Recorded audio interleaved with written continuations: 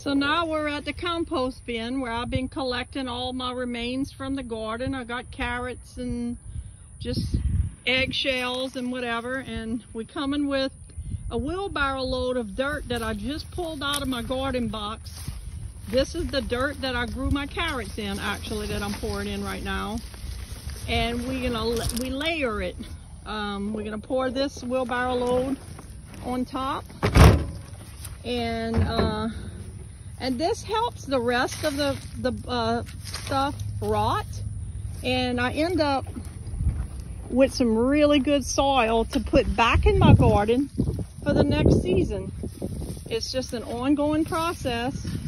So I'm always recycling my soil and turning it back into rich, fertile soil that gardens love.